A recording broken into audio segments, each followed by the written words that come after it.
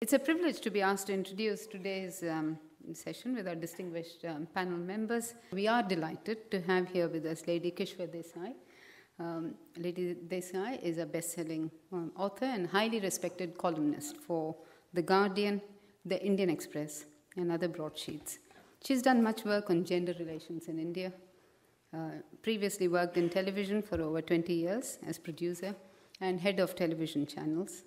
And it was a particular news piece some time ago on female infanticide, which led Lady Desai to write her first novel in 2010, channeling her outrage on violence into a series of critically acclaimed novels. Her latest novel, you've seen the displays outside, The Sea of Innocence, is the third in a series of books concerning critical women's issues in India. Her first novel, Witness the Night, it dealt with female infanticide in India and won the Costa Book Award in 2010 for the best first novel and has since been translated in over 25 languages. It was also shortlisted for the Authors Club First Novel Award and longlisted for the Man Asian Literary Prize. Her critically acclaimed novel, Origins of Love, was published in 2012 and is about surrogacy and IVF, a topical issue in both India and other parts of the world. This new book, The Sea of Innocence, it deals with the emotive issue of women's security in an atmosphere of heightened sexual violence and has a very strong resonance with the recent incidents of rape and gang rape in India, about which I'm sure you're all familiar. And following the disturbing rape and murder of the recent 23-year-old Delhi student in December 2012, there has been an unrelenting international focus on sexual violence in the world's largest democracy. During tonight's event, Lady Desai will provide a contemporary commentary on the attitudes of men and women towards victims of sexual violence, looking at issues of gender bias in the police, in the caste system, very entrenched, and the impact of skewed demographics caused by sex selection. I'll just take a quote from Lady Desai. The characters in her novels are the antithesis of the popular notion of Indian women in cinema, literature, art, and in real life. And as an Asian woman myself, born and brought up in India, I'm very much looking forward with intense interest, I must say, to this evening's discussion. So on the stage with Lady Desai today, I'm pleased to introduce you to our very own Professor Stephen Chan, who our director has already introduced. I just want to say a few words about Stephen. Stephen's Professor of International Relations and one of UK's most respected academics on international politics and relations. He's made a significant impact on political developments in Asia and Africa, particularly through his involvement in high-level diplomacy, serving as a member of the Africa-China-US trilateral dialogue, which is an effort to establish a common set of principles to help govern the emerging trade wars involving the three regions. Stephen was awarded the OBE in 2010 for services to Africa and higher education. In that same year, the International Studies Association awarded him the title of Eminent Scholar in Global Development. He's published about 28 books. Stephen will correct me if I'm wrong. I think I've counted them very carefully on international relations. More than 300 articles, features and reviews, plus novels, poetry, and short stories, among very many other activities he's involved. In his most recent book, The End of Certainty, Stephen takes a fresh and provocative look on world politics today, arguing that international politics has failed because the certainties traditional philosophy failed to help us understand power shifts and struggles in an endlessly diverse world. I think I'll stop there, but I do hope you'll enjoy tonight's event, and you are as excited as we all are here at the school. We are, goes without saying, we're very excited about the future for SOAS, and I, on that note, will conclude and pass over to Lady Desai and Stephen to start our discussion. Thank you very much.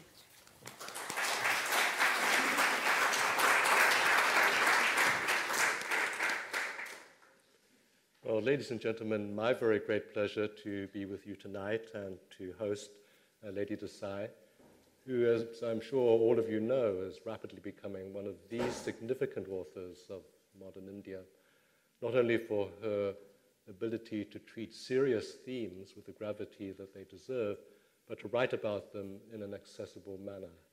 And I think that is a very rare combination that she manages to achieve with considerable elan, and which she's managed to sustain through 4 works, and these works have become celebrated. They do not shirk from some of the more difficult undercurrents that are now making themselves felt closer and closer to the surface of contemporary Indian life. So I wanted to begin by talking to her about her latest novel, The Sea of Innocence, which features a mystery surrounding the disappearance and the rape of a certain young woman. And as Nirmala said, this rape bears the echoes, it bears, as it were, the resonance of what actually happened in Delhi towards the end of last year, when there was a gang rape of a young student on a bus that was horrific in its execution, certainly absolutely horrific in its consequences, but which seemed at the same time to be the tip of an iceberg that no one in India was prepared to acknowledge or discuss with the gravity and the seriousness that such things deserve. So books of this sort, I think, help to continue to raise the profile of how to deal with gender issues, particularly those touched with violence, in an emerging superpower that India is now becoming. But Lady Desai, I was actually in Delhi the week before this rape occurred. And it was a momentous time for all kinds of reasons in India. It was the time of the death of Bal Thackeray, for instance, the, depending on your point of view, either eminent or notorious nationalist figure in Calcutta. It was a time of great debate about whether or not a nationalist Hindutva way forward was the way forward for India, or the maintenance of a secular way. There was no debate at all in that week preceding the rape about the role of gender, and then suddenly a very, very gender-specific, gender-centered crime of horrific dimensions hit the headlines. And I'm just wondering how you've tried to reflect that in your latest novel, which is set on the beautiful beaches of Goa. You might think that you're in some kind of tourist paradise. It concerns the disappearance and the rape of a tourist. And it reminded me very, very much of Delhi. Of course, the drivers in Delhi almost go out of their way. You almost have to bribe them to take you out of the cultivated, cosmopolitan, modern center of the new city of Delhi, where all things work.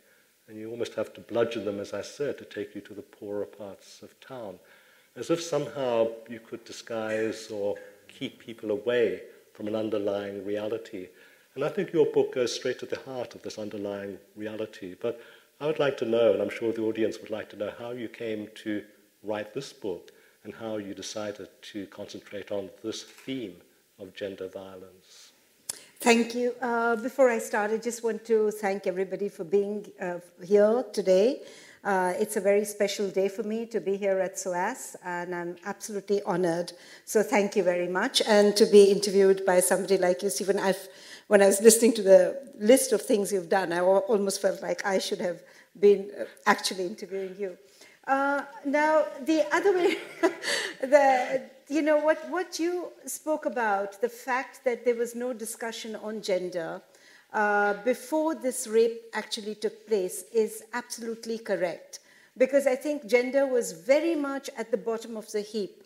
Whatever discussion you wanted to have in India about women and about women's rights were almost always likely to be scuttled. And the really sad part about this whole issue is that even in Parliament, where women have been struggling to get a 30% reservation in Parliament, has been delayed year on year by parliamentarians who get up, and mostly male, all the men will get up and give absolutely absurd arguments about it and stall it and scuttle it. Indeed, the last time there was a physical fight which took place on the floor of Parliament, which actually delayed the bill.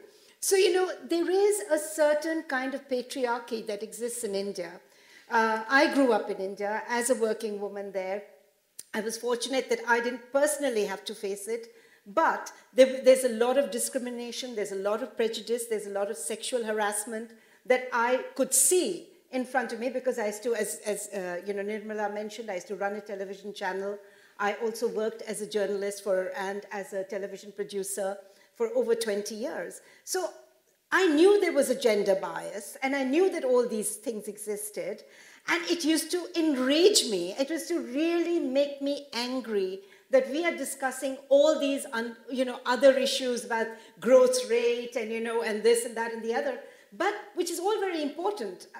But the main issue, if there is mob violence taking place within homes, which is how I saw it, which is where young girls first get indoctrinated into this whole issue that violence against you is going to happen. It is going to be something that you take for granted, and it starts at home. It starts with the baby girl that people don't want, and it just carries on. Then it carries on to the, when she's going to get married. It could be a dowry death, and it could be honor killings if she decides to step out of the home. So, all those issues. So I already was, as all Indian women are, was aware of the fact that there was a huge gender problem.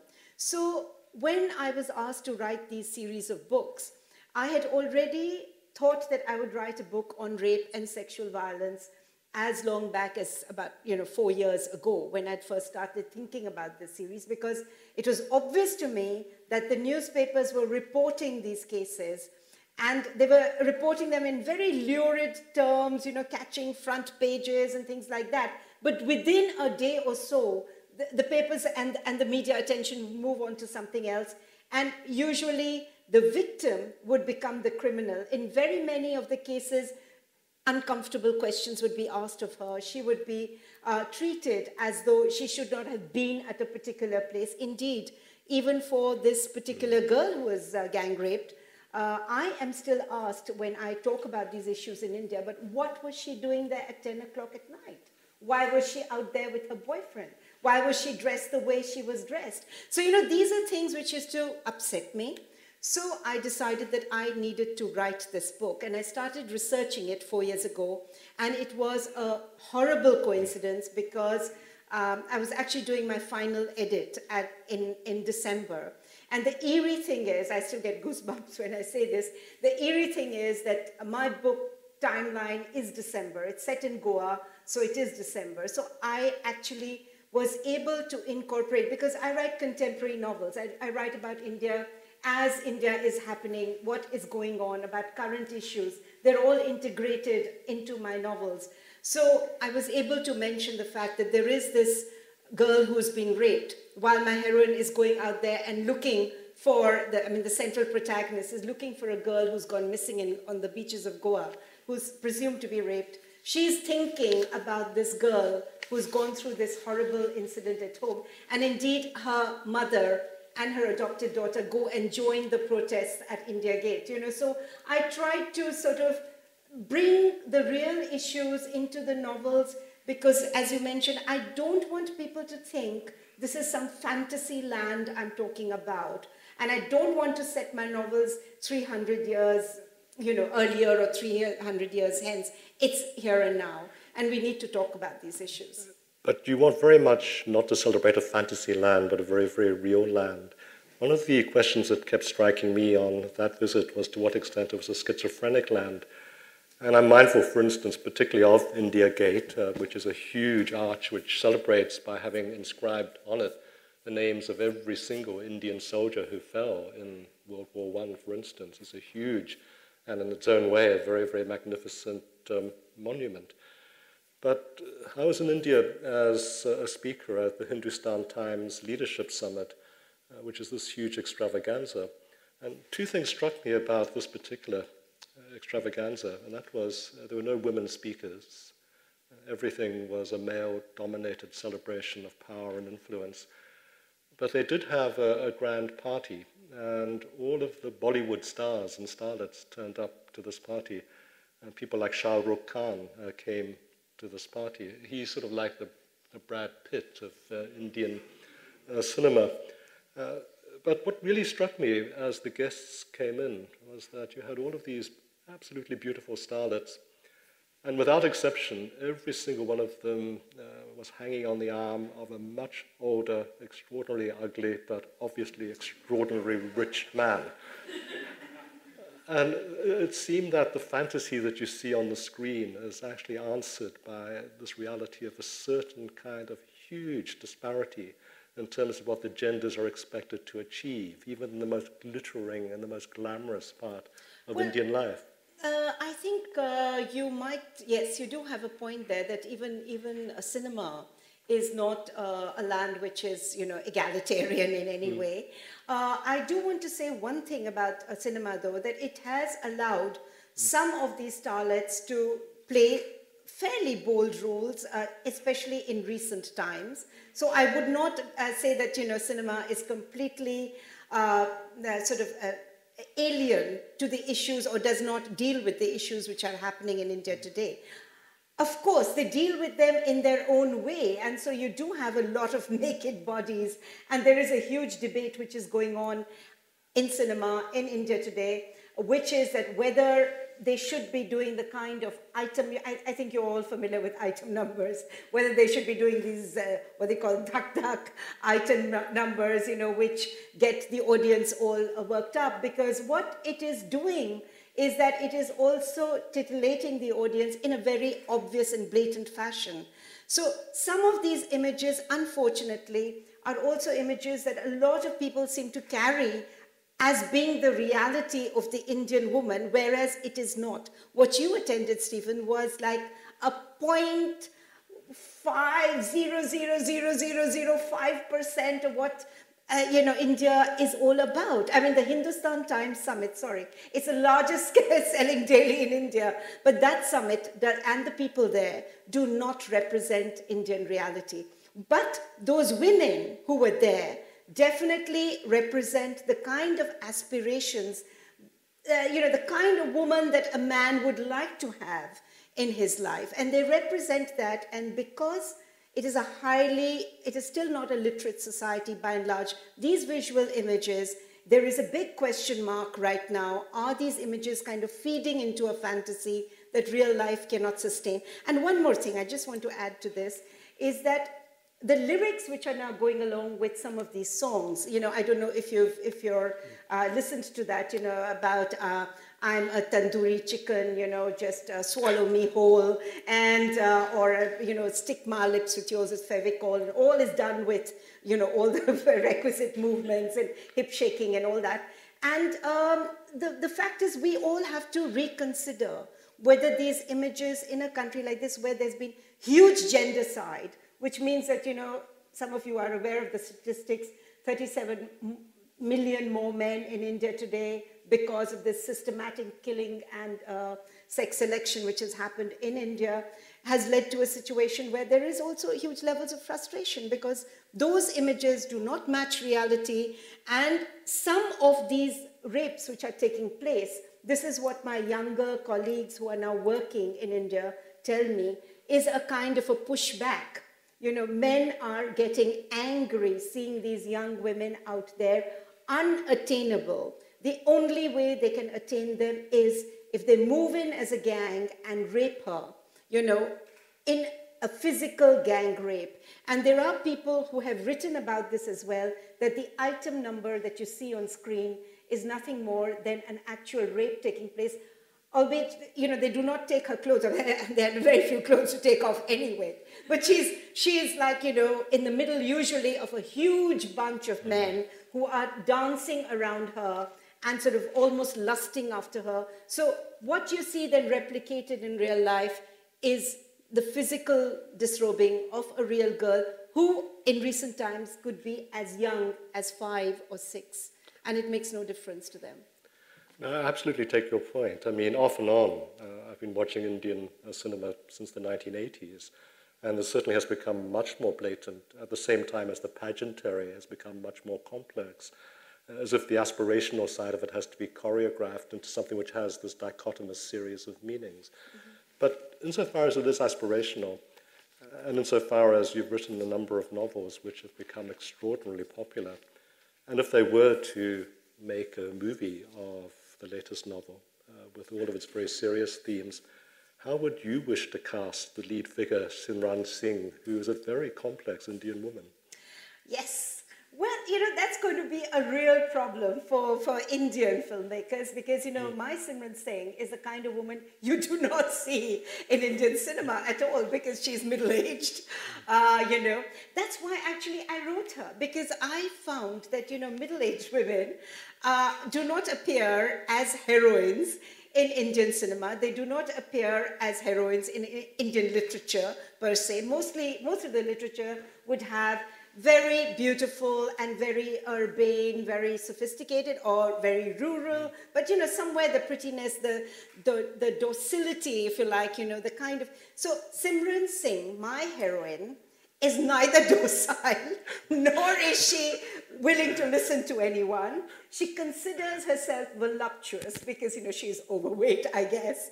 And she is very much an in-your-face woman. She does not listen to anyone, including her mother, who wants her to desperately get married, but she doesn't want to do.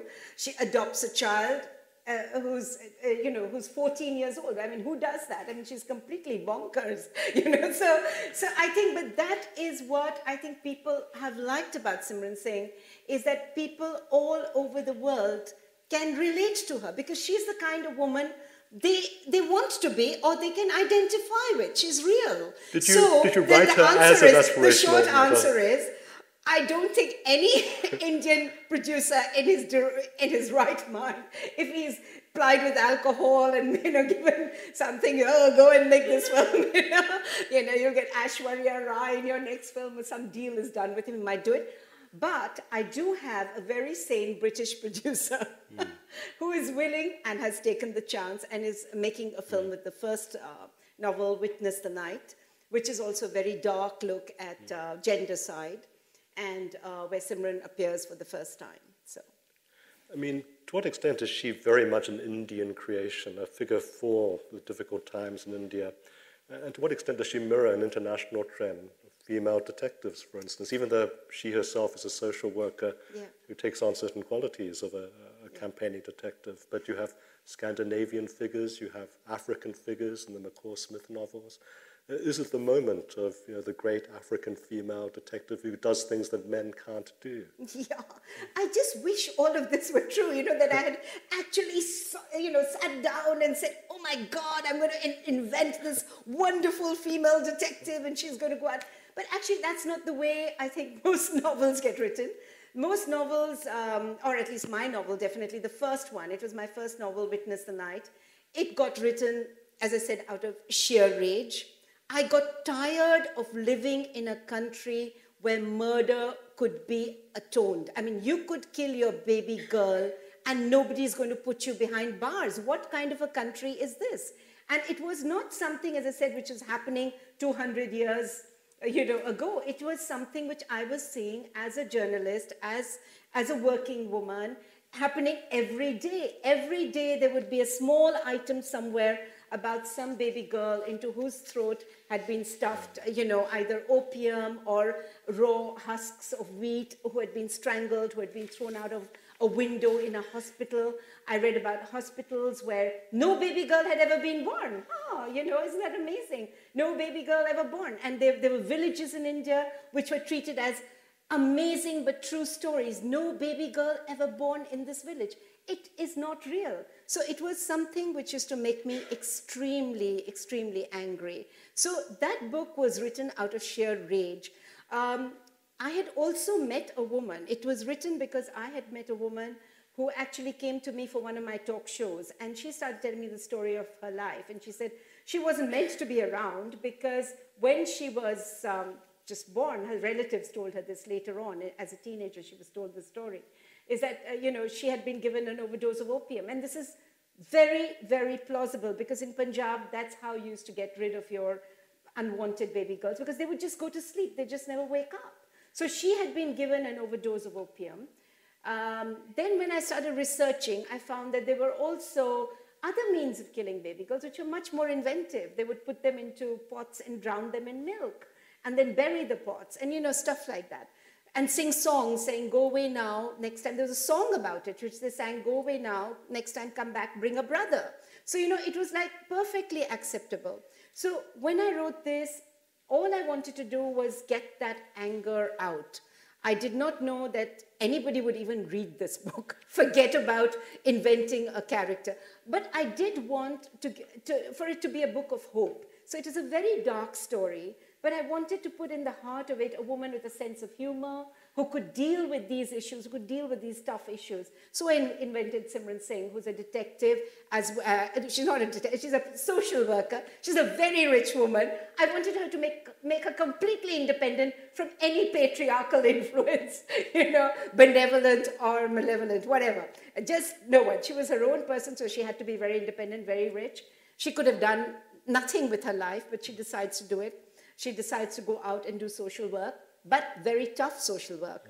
You know, the kind that takes her into jails, the kind that takes her into... So she was sort of unusual. So when I thought of her, I really didn't think, A, that the book would ever get published. B, I thought nobody is ever going to want to read about a middle-aged woman, you know, who drinks and smokes and has lots of lovers. I gave her lots of lovers. I said, great, go out there, do what you like.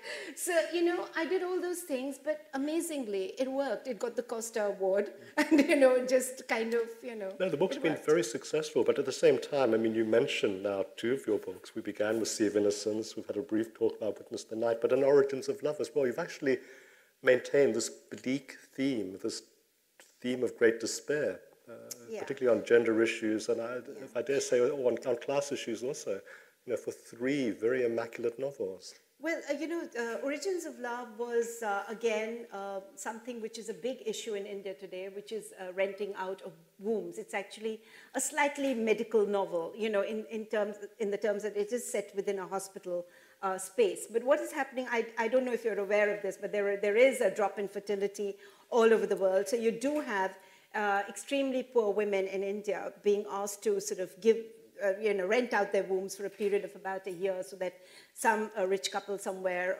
or somebody who can afford it can go and, you know, have a baby. Nothing wrong with that. We've all heard of lovely, joyful stories about couples getting children, but it is happening in the absence of a law. And that was really bothering me, you know, that there is a law that was formulated about, you know, 4 or 5 years ago, maybe even, you know, more than that, which has never been presented in Parliament. So you have loads of, just in my colony itself, in Delhi, you know, in the area I live in, I have seen at least 10 fertility centers come up just in the last 1 year, which offer you children and offer you this, that, and the other.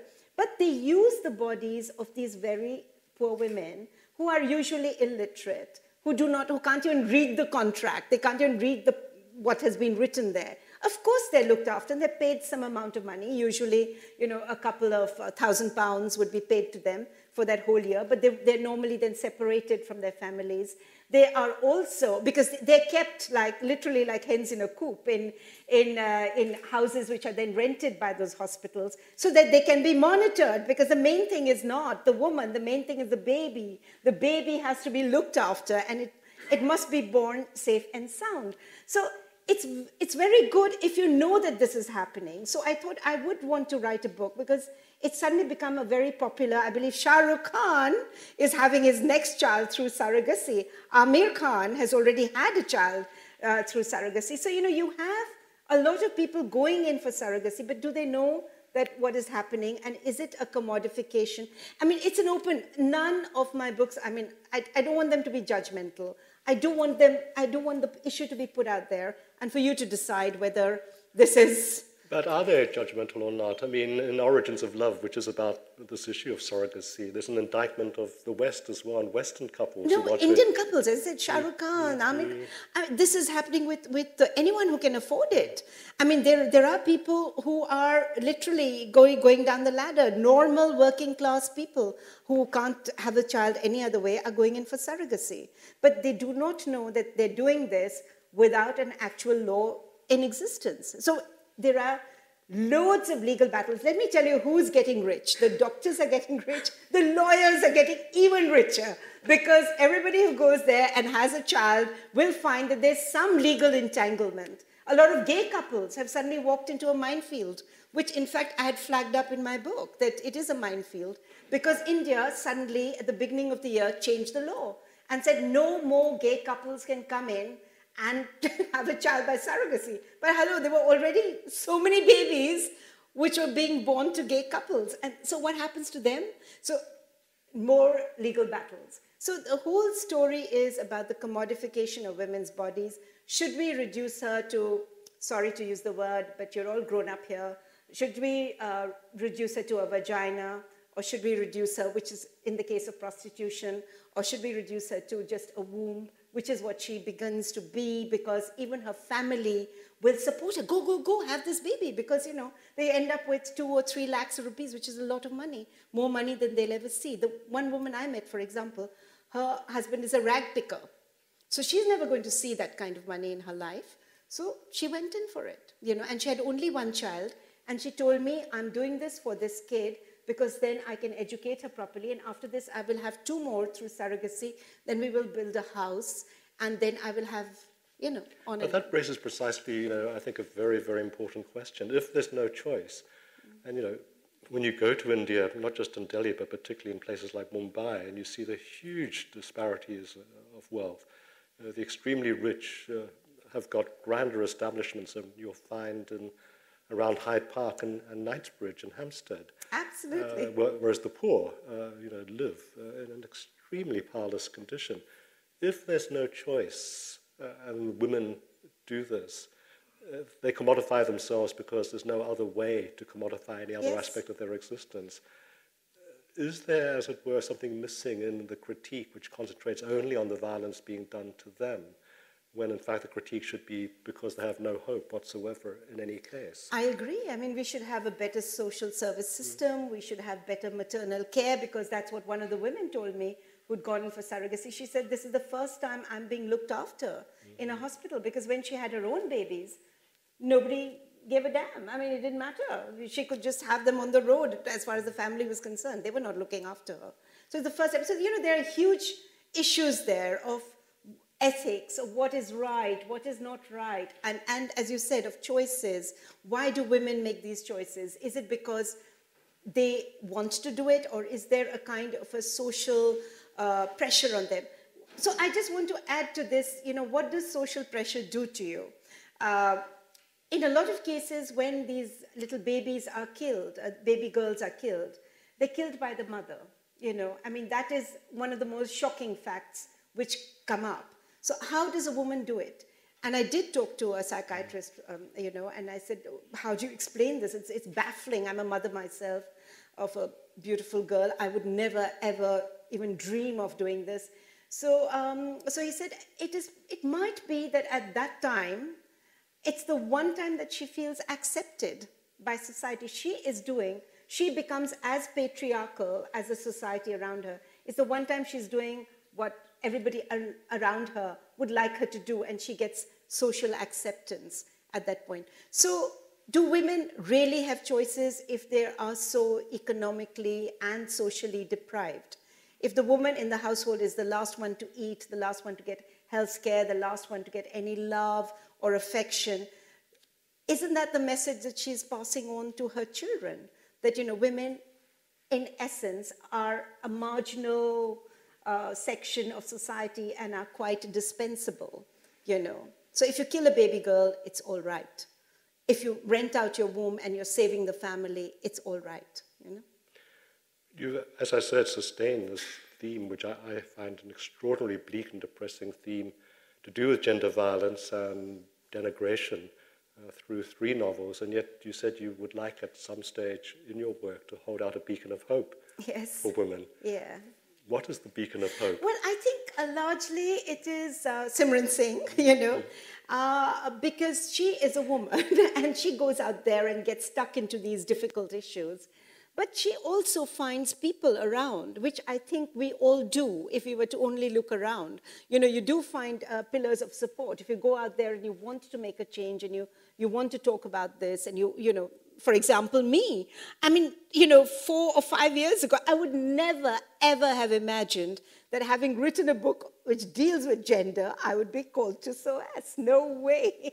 If I'd written on, as I was talking to somebody earlier, the history of the Mongols or something, maybe you might have called me in. But gender, to write about something which, you know, most people, of course there are gender studies, I do understand that, but to do fictional work, which is again a non-serious way maybe of treating a serious subject. This is how it was regarded.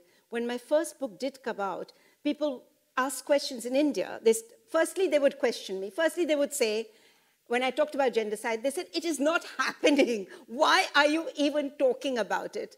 The only way I got some, you know, sort of, what should I say, they began to believe in what I was saying and what other people were saying, is when the census came out. And that is when people realized that there were just 914 girls for every 1,000 boys. So many people like me in India who are trying to raise this red flag were not talking rubbish. So firstly, there is denial. And I think that is the most important thing, which lesson I learned, is that most people don't want to listen. So you have to persuade them. Well, that's precisely an interesting question in terms of how the public debate is conducted. I mean, it may be because I've not seen all of your interviews. Obviously, I have not. But those I've seen were almost exclusively conducted by female interviewers. Is there a vast discrepancy in the way that a male interviewer would try to question you about the work that you're trying to do? Stephen, now am I supposed to do a critique of your questioning? Would you be the first man to interview me? That's a good question, actually. I haven't thought about it. I can't find any footage. Oh, really? That is interesting. It might quite be true. It might quite be true. One of the reasons it could be true also is that India is largely, you know, there are a lot of women journalists, and so it could be entirely possible that I just went that way. But he's quite right. I mean, women's issues are becoming relevant to everybody, but what was very heartening, though it took a horrible incident like the December 16 raid to take place, was the number of young men we saw on the streets of Delhi who were holding up placards and saying, we are not like this. You know, we support the women on the street. And I think that was a change. And yes, perhaps I had to come all the way to SOAS to get interviewed by a male, you know. But the point is that this is a change that will take time. People, as I said, even women don't want to talk about gender. The women in my audience initially were the first ones to deny that gendercide was taking place. They're the first ones to say, what was she doing there at 10 o'clock at night? There are comfort zones that we want to hide behind, especially the middle class. The middle class is very good at that because we want to maintain the status quo, you know. And the poor are actually not able to talk about these issues at all. So you're right. Perhaps the women will lead the change. It doesn't matter where it comes from. I think Indian women need to get more angry. And I'm very happy if a lot of the young journalists who came to talk to me are enraged by this, and they are angry, and they want to keep this conversation going. So, and they need to be angry because that's the only way you bring about any change. Otherwise, everybody will say it's all right, you know, and you won't have anything being any different. Thank you for that. Ladies and gentlemen, I think that I've done what I need to do by way of introducing, I think, some very, very profound themes that are absolutely the stuff of Lady Desai's work. Kishwar, please call me Kishwar. Kishwar Desai's work. And what we have always wanted to do was to use this as an opener so that you, as members of the audience, could also have a chance to ask her questions, to make comments of your own. So I think that we should enter about 30 minutes now of doing exactly that. If you wish to make a question, could you please stand up and identify yourself first, please? Gentleman in the red vest. There's a microphone. It's not possible to bring about societal change where the members of parliament or members of legislative assembly some of them are convicts, they have committed crime of rape and other things, big corruptions and all. It's well documented, yet nothing happens in a society where the legislators themselves are guilty of the crimes. That's very true. I mean, I couldn't agree with you more. And this point has been raised over and over again, especially when the anti-rape bill was being passed in Parliament. And a lot of people are asking the question that half the rapists are sitting in Parliament. So what kind of bill are they going to pass? And there was, in fact, an attempt also to water down some of the, parts of the bill, which the men were finding extremely uncomfortable, especially the bill, part of the bill that deals with stalking or voyeurism, because they just felt that, oh my God, if we look at a beautiful woman, next to you, all you women will want us behind bars. They were really worried about what it would do to their security and the ease with which they go out and do these things, rather than worrying about what was going to happen to the women. So I couldn't agree with him more. That's true. It's the gentleman in the grey suit, please. Do you think that eve teasing, which is so, dare I say it, rampant in India, is perhaps a contributory factor to what we're seeing at the moment? Because I know on my visits, even on the underground, this sort of thing seemed to be almost endemic. It wasn't just that one or two people were involved. It seemed to be that everyone was at it. And you, as a Westerner, of course I was so shocked. I tried not to take any notice of it, but it was so much in your face, you couldn't ignore it. Yeah, no, you're quite right, because of course the term eve teasing is a bit odd, and maybe it should be Sita teasing or Radha teasing or something, but it's true. All of us have grown up with that. I mean, when I would travel in buses, when I was, in college or school or whatever, you just did your best to protect yourself. You just went into a huddle and got into, one side of the bus because you knew exactly what was going to happen. And if you were, God forbid, stranded on a lonely road, I mean, you could have the worst done to you. So that is a pretty common experience. And now, again, as I said, some of my younger colleagues tell me that after the rape case, there is a new game which has come into the minds of these slightly depraved young men, I think, on stations, at the, as you said, mentioned the metro station and places like that, where they start, if they see a girl alone and they're in a group, then they start almost insinuating that they're going to rape her. So they will start saying, shall we, kar dein, le jaye, like kind of insinuating that they're going to do, and watch her getting more and more terrified and enjoying it. So there is I just want to also just take a minute to talk about gang rape, because I think there is this a new kind of, it's almost a new word for me, it's a new lexicon of rape, as it were, because when we talked about in the past of gang rape, if you look at it, what happens in the UK, gangs are these street gangs, sort of bunch of kids getting together, and of course they do rape. They do get together and they do rape people. But in India, it has now become sometimes if it's urban India, it could be just a random set of people who are just getting together for an evening's entertainment. So they're not even in the old sense a gang.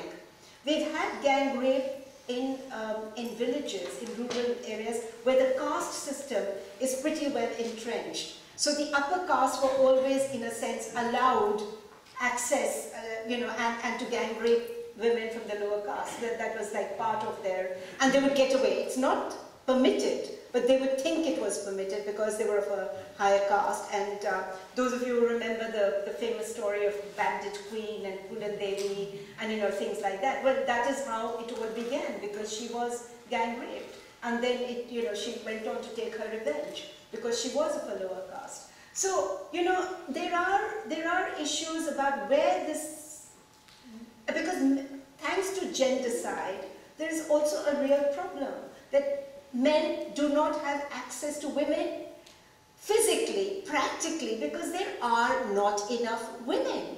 They've killed them all. You know, so what do you do? So, like Draupadi, you know, in the past, who had to share 5 husbands, so you have Draupadi-like syndromes happening in states like Haryana, where one family will buy a girl, import a girl, or one of them will marry, one brother will marry, then the rest of the brothers will share, the father-in-law will also share, everybody else will get a piece of her.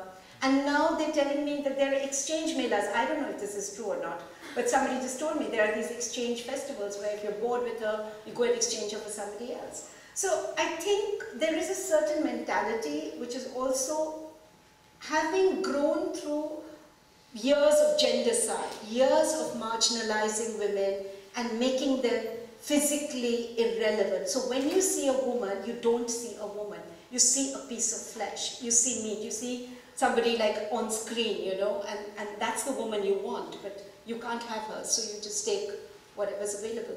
The day my book was launched in Delhi, and we had the Law Minister launching it, and we thought everything is going to be fine, and you know, the next day there was that horrible rape of the 5-year-old who had candles and all kinds of things stuffed into her vagina by 2 men.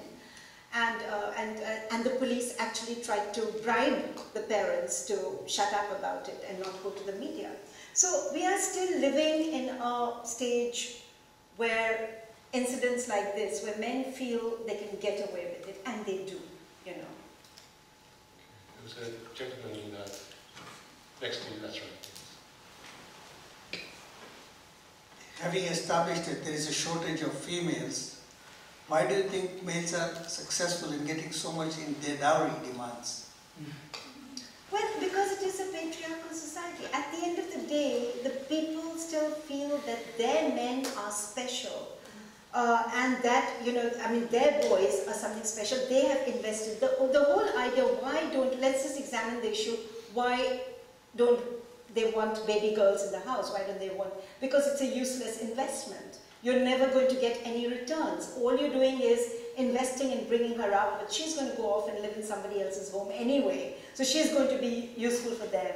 So if you have a boy, you have access to money. Dowry, incidentally, is illegal, but people still ask for it in all kinds and shapes and forms. But to just give you a sense that maybe things are changing, maybe somewhere women are realizing that they might be worth something if they are in short supply. 2 or 3 cases which I read about recently. One was that one girl in Bihar refused to get married to, when the bridegroom had come and the party had come to the house, she refused to go with him because she said, write your address and show me. He couldn't write, he was illiterate. So, and she was 10th class pass, as they said, and she made him go away, that. Then another one where she, while talking to him, said, oh, he's too stupid, I don't think I want this guy. And the third one refused because she said, you don't have a toilet in your house, I'm not going to go with you. So, you know, so these are instances where some families, are supported. See, the whole thing is a family unit. How are you bringing up your girls? How are you bringing up your boys? If the family supports the girl who refused to go with the guy who didn't have a toilet in his house, he bloody well had to build that toilet, and he did. So, you know, there are issues like this which make us more aware that if women got the support of their families, if their families did not turn into mobs against them, but into loving, parental, supportive structures, we could have a very different system. Yes, there's a woman here just by the pillar, yes. Hi. Since the Delhi rape in December, India's passed new anti-rape laws, which are very good on paper, but do you think they're ever going to be enforced properly, especially because there are 30 million cases pending? No, it's very tough. You know, I mean, we were in despair because, you know, one of the things is that you have 6 or some random number like that fast-track courts operating in Delhi. And what about the rest of the country? Where is it all? Where is the focus? You know, so they did all this because basically they wanted to shut all the women up who were out there protesting. So there are things which are ongoing within colleges, within universities, within schools.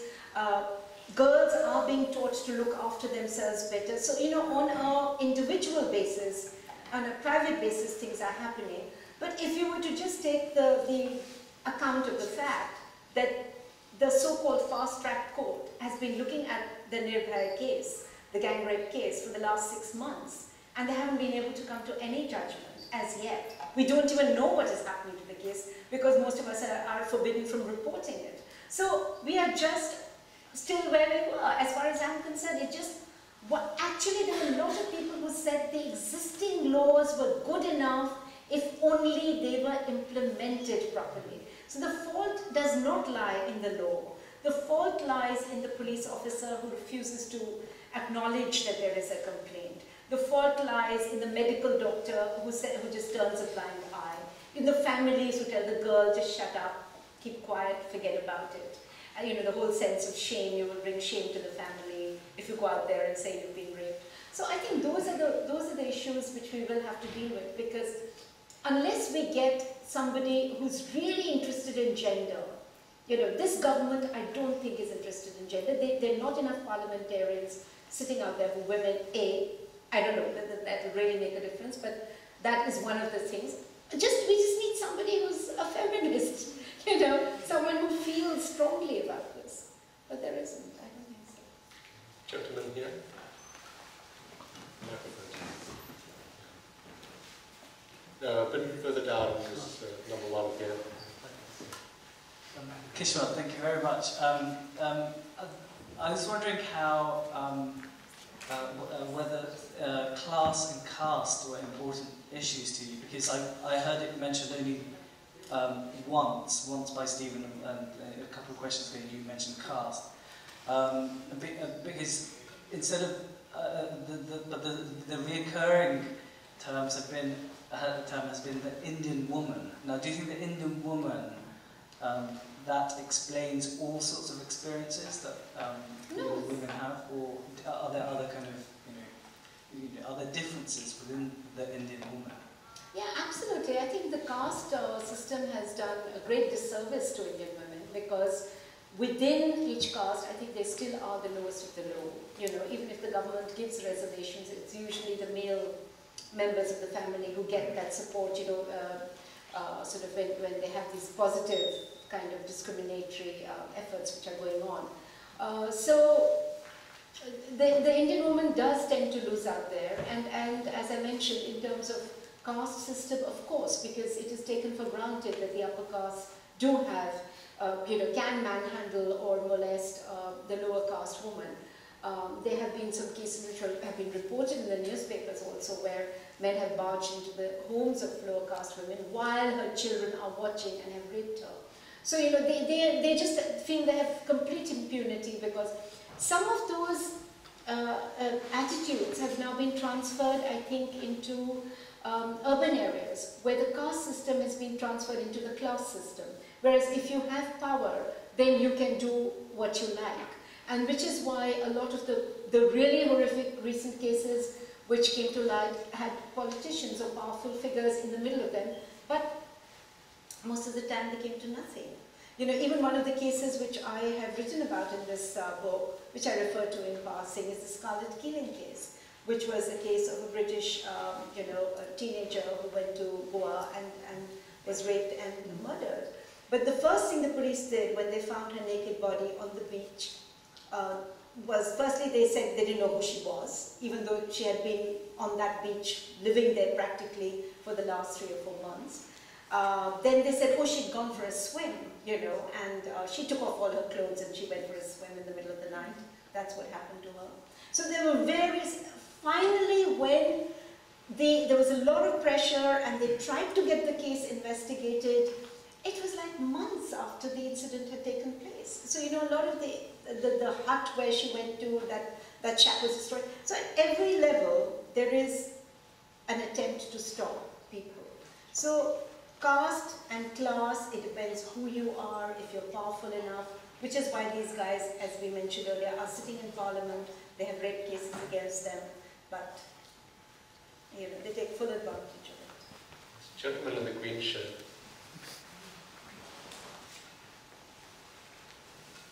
Thank you. Thanks for a very interesting talk. My name is John Paul. I'm from the Harmer Centre for the Study of Terrorism and Political Violence in St Andrews. Kind of building on what you've just said, I think the film Who Killed Jessica is a very good example of the politics kind of covering up for the elites. But my question ties into that, and it relates to, I guess the clearest example is the Gujarat riots of 2002, where particular violence was focused on women in particularly brutal ways. And I wondered if you had any insights into, in the West we have a certain code of chivalry, which I think to a certain extent still stands. And in India there seems to be a code of the reverse chivalry, that women seem to take particularly focus of violence when the norms of society break down, and how that plays out, if you have any thoughts. Yeah, I just want to say that there is, the Gujarat riots were horrible, but they were not the first riots in India. I think we sometimes forget that there are many more victims of riots who exist in India. And I almost became a victim myself because my previous name was Anuwalia, and I had just put up a nameplate outside my house just the day before the Sikh riots broke out in Delhi. And so they came to burn my house down, they came with jerry cans. I remember their faces very clearly. It's just that my neighbors came and said, no, she's not an actual Sikh, I had to bring my children to the door and say, they've got short hair, and, try and convince this. It was just a mob that comes and does whatever it has to do. I was lucky, I escaped. But many people did not escape in those Sikh riots, and those riots were also equally brutal. When you look at rape that happens during riots, it's, I think they also try and get rid of not just the woman, brutalize her, but they also do not want, especially in communal riots, they do not want that her ability, her reproductive organs are left intact, because the idea is that you must kill the other race, you must not allow the other to survive. So the woman becomes like a vessel for that, and I think some of the brutality you saw in the gang rape is also kind of linked to that. But let's go a little further back. During the partition of India, there was a lot that happened, which is still buried in popular memory. My parents also had to leave Lahore and come to India. They left everything behind. So if you look at what was done to women then, and what has happened to women now, it is just a continuous story of aggression, of violation. Sometimes, done by others, sometimes done by your own family members, because they're trying to save you from rape. So, all kinds of things. Sorry. If I can just come back, just to say, but it's interesting how, for example, you mentioned partition, where one of the major crimes was the abduction of women from the other religion, and then their incorporation as property in the family. Whereas you transition to Gujarat, and it's the murder in the most brutal and horrible ways of the other woman, rather than the abduction. I know part of that is partition involves moving and migrating, but it seems a level of terror above what existed previously. No, I would not agree with that at all. I would say that Gujarat was not the high point of violation of women. As I said, if you just go through the riots which have happened previously, unfortunately what has happened is Gujarat was at the age of television and in India, and it was a highly reported riot because it also happened in a middle class, families were involved and things like that. But what was done, I have read stories of partition, so I know the brutality which took place then. So I think a woman's body is a woman's body. You can violate her in any number of ways.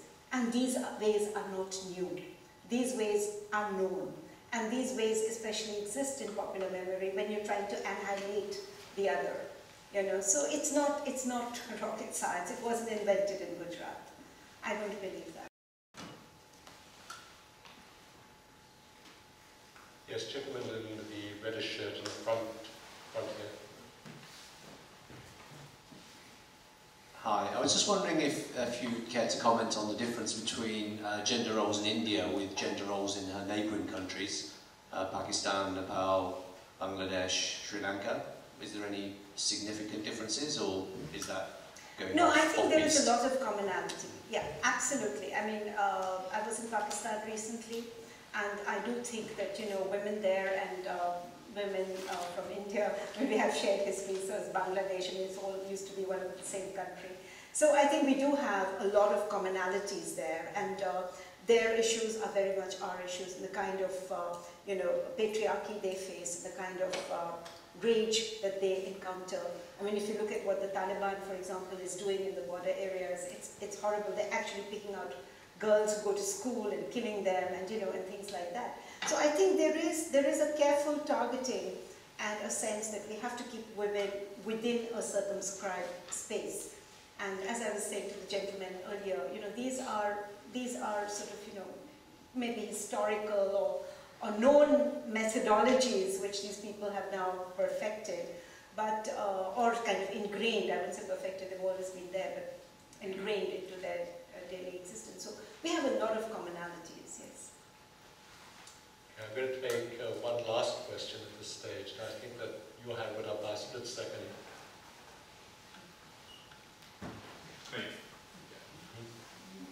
Thanks. It does follow on actually from the last question a bit, which was about the if you see any differences between the different states in India, because just picking up the point on gender side, actually I was at a Martha Sen lecture on Wednesday, and he was talking about the data, and he was saying actually it's not seen across all the states, that really it's seen North India. Yeah, north and west, and states like Bengal and Karnataka and Tamil Nadu and Kerala, you don't really get it. So yeah, I guess not just on that issue, but more broadly, whether you could discuss some of the issues between different states. Yeah, no, he's absolutely correct, because this used to be actually very much a North Indian problem. But then I think in the last couple of decades, you saw it also occurring in Tamil Nadu, because that's when Jayalalitha started putting out, you know, those little cradles and saying, don't kill your baby girls, just drop them in a cradle outside, you know, we'll look after them. So they have been sort of coming in the southern states as well. Shockingly, I mean, I think the statistics also showed that the matriarchal states, which is northeast, there was an element coming in there as well. You know, the reason being that science has made it very easy for us to tell the sex of the child. You can do the sex-selective abortion before. I mean, like, you can do the abortion and not wait for the child to be born and then physically kill her. So a lot of families who are, say, lower middle class, farming communities, whatever, who do not want to, rich people who don't want to divide up their property.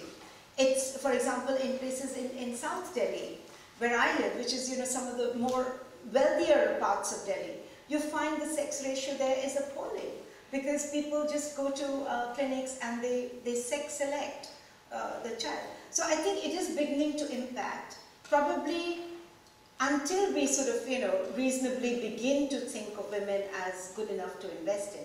So yes, Amartya is right, it is not a, you know, an all India problem, but it is beginning to impact all India, because migration is taking place. People carry those images, those, you know, kind of attitudes with them. So it's not something you can anymore, you know, restrict. And that's the worry. That's what that's the mindset all of us have to change. Can I just comment on the regional disparity? It was a question I had in mind too. Yeah. Actually, I grew up in South India and I studied in the north, and I could see the distinct differences in the way women were treated. Even now, I feel a lot more safer in the south than in the north. And even on public transport, you were mentioning about your experiences. In the south, you still have that segregation in buses. You have women on B and men on B. But is that a good thing? But this is the point I want to raise with you. I mean, is assimilation better, or is segregation in these sort of circumstances? What factors would you attribute to the fact that South has consistently seen fewer cases of rape and sexual violence, either due to underreporting, or it could be the reality? No, that's not true actually. There's a lot of underreporting. It's you think there's underreporting? Yeah, they're not coming out with that, yeah. Also, so, you know, in terms of just attitudes, why is there a difference in attitudes? That's what the question is in the north and the south. Mm-hmm. But I thought we just established that probably the north has always been, it's been quite an endemic problem in the north and the west. And lesser so in the south. Yeah, it has been more so in the north, definitely. But as I said, the idea always was, you know, I mean, there are historical reasons as well, which deal with the fact that, you know, if you look at Punjab, they needed men to fight, and, you know, there has always been a less, especially after even things like the partition took place, where, you know, women were given lesser value. You did not want your woman to be abducted or raped. So a lot of adult women were killed by their own families. They were made to kneel in the, you know, on the ground and then killed.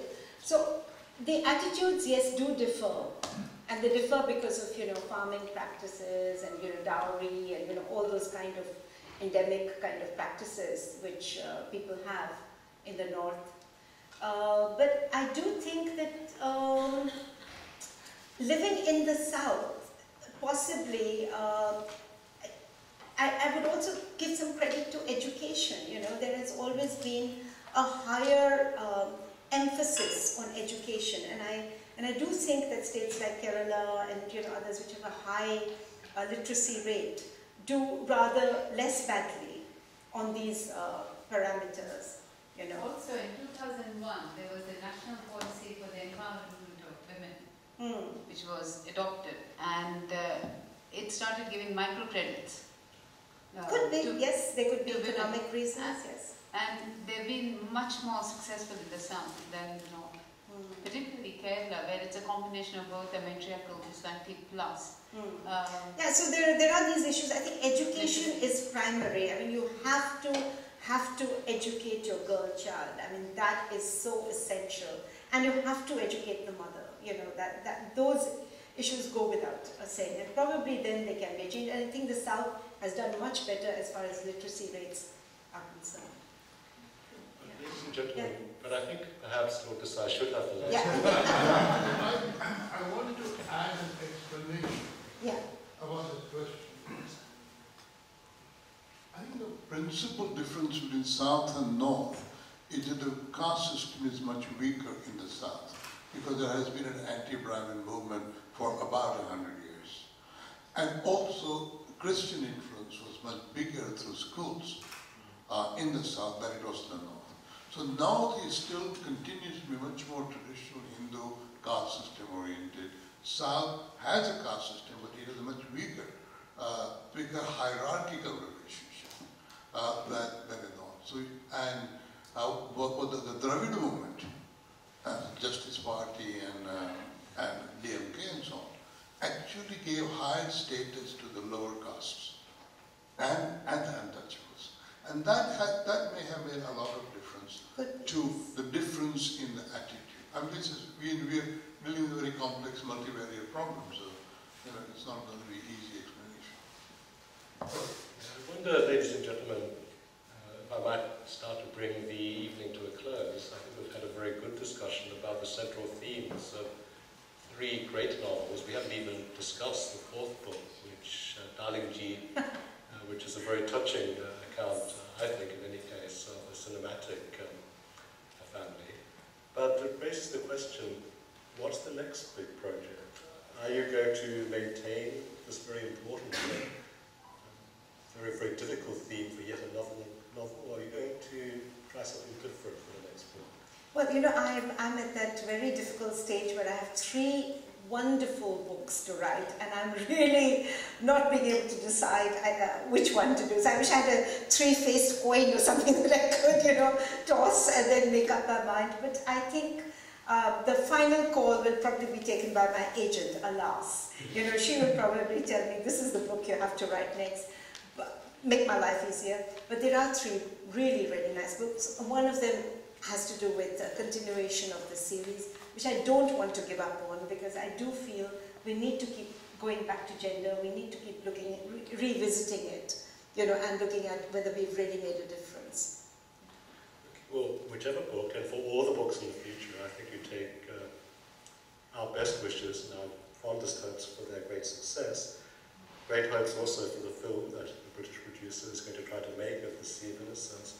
Ladies and gentlemen, I think we've all been very privileged tonight to have been here for a very frank and extremely, I think, important discussion, which hasn't shirked the important and the dynamic issues of today's India. And I think that we should show our gratitude to Kishwar Desai in the traditional manner.